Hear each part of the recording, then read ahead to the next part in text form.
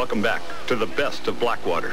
You've seen the town. You've experienced some of the landmarks along the 100-mile or so route.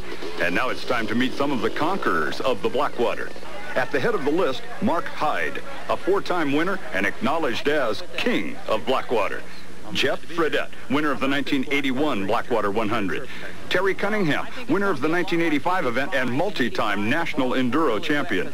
Timmy Coombs, winner in '88 and son of Blackwater promoter Dave Coombs.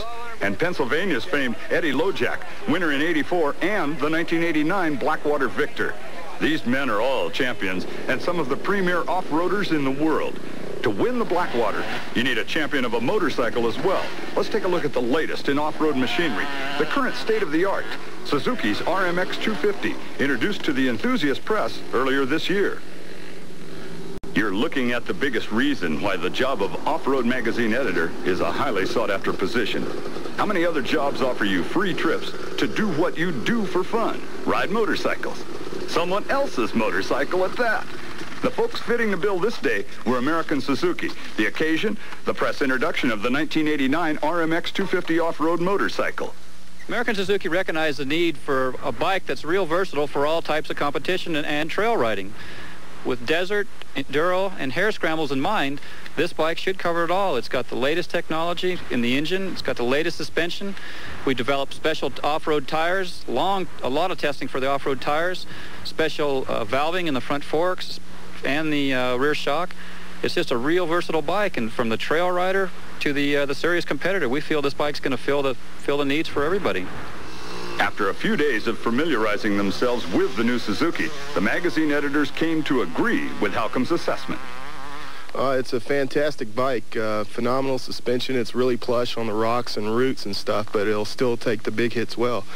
And lightweight and excellent power, real tractable. It'll just derby over stuff that, unbelievable. Some of the features of the RMX that should attract off-roaders like flies to honey are a quick-release rear wheel, mechanical odometer, extra large capacity gas tank, and an O-ring sealed drive chain. Also, the RMX fits all the EPA standards, so you can legally ride on just about any trail in the country. Not only has Suzuki come up with a winning motorcycle, but have come up with a support plan to make off-roading accessible to the novice rider as well as the pro. This is basically enduro ready. No lights, flywheel, O-ring chain. The guy can go to his local dealer, buy it. The dealer can set it up for him.